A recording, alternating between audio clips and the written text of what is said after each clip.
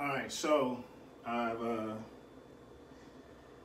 put this thing together, this iwalk 2.0, and I'm a little unsteady on it for right now. As you can see, I got clothes and stuff everywhere because I haven't been able to hold myself up to fold clothes and do whatever. But I think this iwalk will really help me out around the house. So right now I've just been practicing walking with it and then balancing. And I'm a little off with the leg because I'm barefoot right now. So most times I would wear a shoe, but I just kind of wanted to get the feel for it.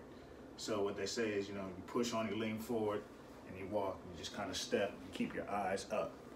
So that's what I'm doing. So as you can see, whoa, don't do that.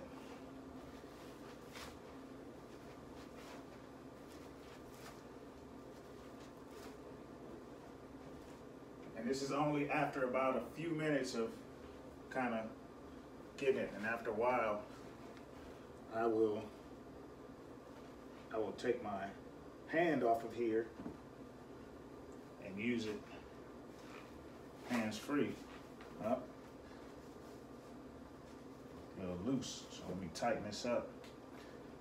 So the tighter the better.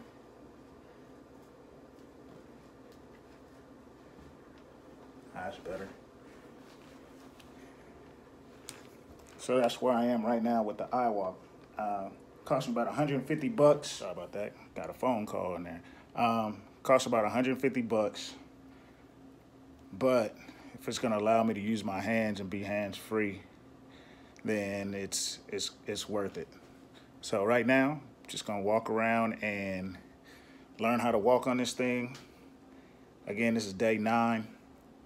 I do have to have surgery, but at this point, I'm glad to have my hands free so I can clean up and kind of pull this place together as much as possible and see how this works after surgery. So stay tuned, y'all.